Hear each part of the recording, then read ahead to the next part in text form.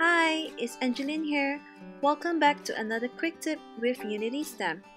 Today I'm gonna do a distress tissue tag, and I've got this brown tag from Unity and this collage glue stick from Ranger, and I'm gonna apply it generously onto my tag.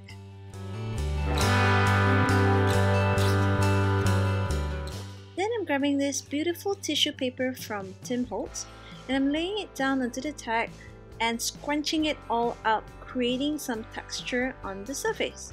The more scrunches, the better it is. Once you're happy with all the texture, flip the tag over and just flatten the surface. And then use a pair of scissors to just cut off the excess.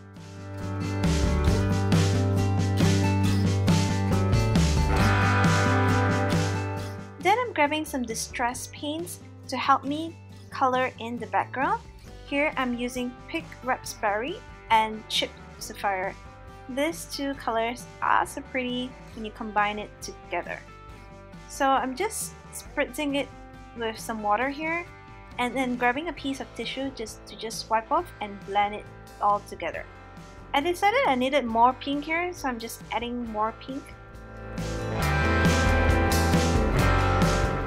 Then I'm grabbing this beautiful lion and the cup, which I've already stamped and colored in with my watercolors, and I'm just adhering it onto my tag along with a beautiful sentiment, and I'm just going to distress the edges before adhering it down.